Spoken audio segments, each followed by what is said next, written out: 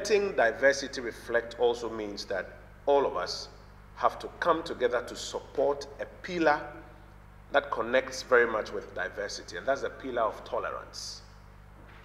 Without tolerance, we cannot have the diversity that we desire. What it means is that for all of us in the industry, for all of us who consume from the industry, we must increase the level of tolerance we have for varying views, varying perspectives, varying opinions, and varying sources. That is what would ensure that the diversity penetrates through that radio signal and affects content and everything else that we do.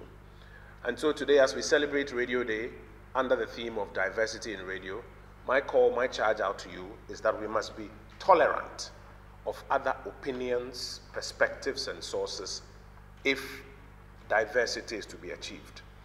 And for that reason, I want to speak specifically to a lot of our colleagues who are on the radios currently.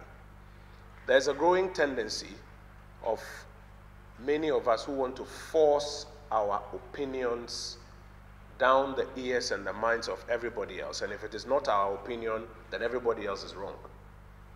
But the concept of diversity that we are preaching today means that for those of us who are anchoring these programs, those of us who are in the industry, we must also be tolerant of other views and other perspectives. Indeed, we have to design our platforms so that it encourages diversity of opinion from the marginalized, from those at the top, those at the bottom, the minority view.